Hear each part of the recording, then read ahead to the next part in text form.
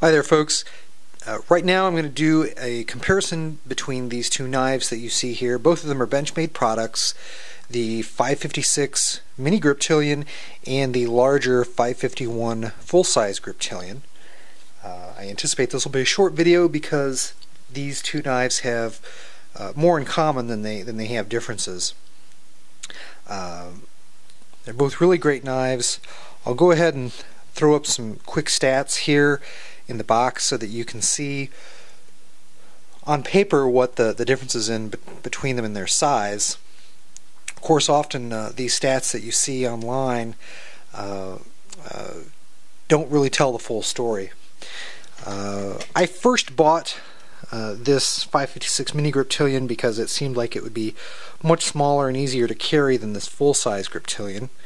And, you know, that's true. It is smaller, and for a lot of people it's going to be a better EDC choice, particularly if for legal reasons you need to stay under a 3-inch blade length, because this is under 3 inches. Great utility knife. If you're looking for something that might actually have some tactical value, the additional length of the 551 Griptilian really makes it a great knife to carry, and it's not that much bigger in terms of overall length, in my opinion. There you can kind of see a side by side, and you get a lot broader and somewhat longer blade length for not a lot of additional weight or real estate taken up in your pocket. Both of them are made of 154 cm blade steel, which is outstanding. The shape of the blades, again, modified drop point on both. Both have the thumb studs, and the greatest feature of these two knives is arguably that great axis lock.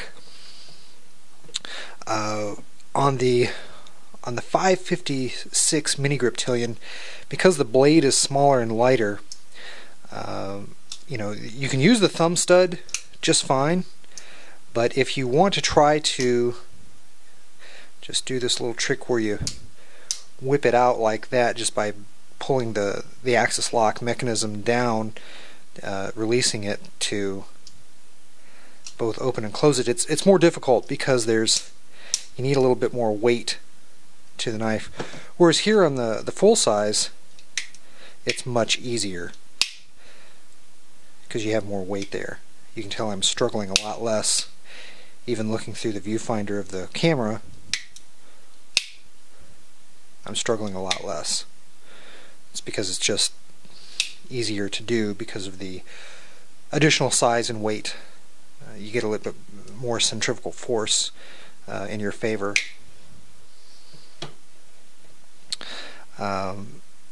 Let me go ahead and get some close-up footage so I can discuss a little bit more on some of the differences between these two. Okay, in macro mode here so that you can see some of the differences here that I'm going to point out. One of the big differences in how these blades will perform when you use them is the jimping. Both of them exhibit a kind of a faux jimping here on the handle, or wannabe jimping, and then they have some more legitimate true jimping on the blade itself. And you know, I've said this before in other videos, to me, to be effective jimping, you'll want the grooves to be both deep and far apart. And because of the blade thickness, the blade size, the differences, there's a little bit more effective jimping here on the right here on the 551 full-size Griptilian than there is on the Mini-Griptilian. It just feels like it captures your thumb quite a bit better, actually. Again, because you've got a little bit more real estate to work with to put that jimping in there. So the grooves are a little deeper, and they're a little bit wider apart as well. But beyond that, not a lot of difference between these. Again, that extra size just makes it feel much better in terms of if you had to defend yourself. I think that's the biggest difference between these two. You're going to get a little bit more thickness in the blade here, which means it's going to be a little stronger. And you know, the additional length that you've got here, it's not a lot, but it's very helpful. The blade thickness too is quite a bit different. The length doesn't tell the whole story. In this, the Mini-Griptilian blade can literally fit inside the blade of the Griptilian. And in a self-defense situation, you don't want to actually have to use this.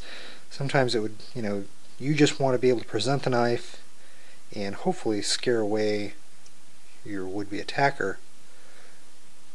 And if you're trying to scare someone away, this is going to be much less scary than this guy right here. The full-size Griptilian, the 551, I think presents much more of a credible threat, and that means something to me anyway. And you can see both of them have the 154 cm blade steel markings.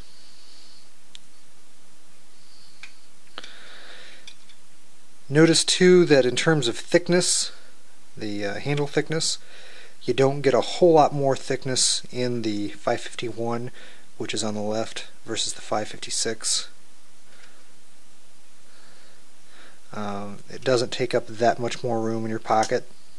So to me, there's not a big penalty from a size and weight perspective. You know, clearly the 551's thicker. It's just not that much thicker in my opinion. I don't mind carrying it.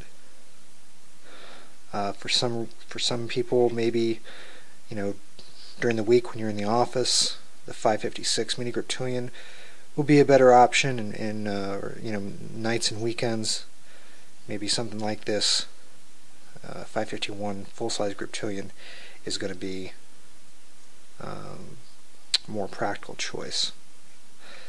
But again, in my opinion, you don't suffer a big penalty for going with the 551. So there you have it. There's my comparison of both the 556 Mini-Griptilian here and the 551 full-size Griptilian. Both outstanding knives. I'm glad I have both. If I had to pick one or the other, I would probably go with the 551 because I think it has, in terms of overall usefulness, I think it has a tactical value as well as a utility value, whereas the 556 Mini-Griptilian I think has great utility value, but not nearly as much tactical value in terms of self-defense. The one nice thing about the 556 is because the blade is under 3 inches, you'll be able to carry that probably in more places throughout the U.S.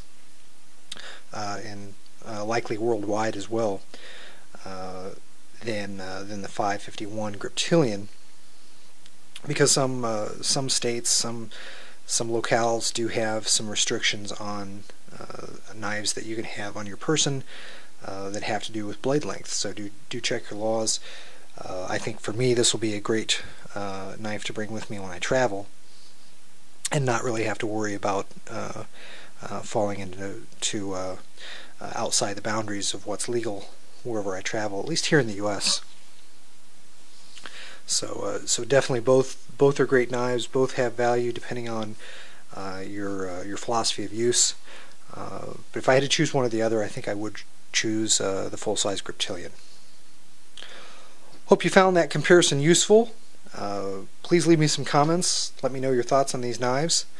Until the next video, take care and God bless.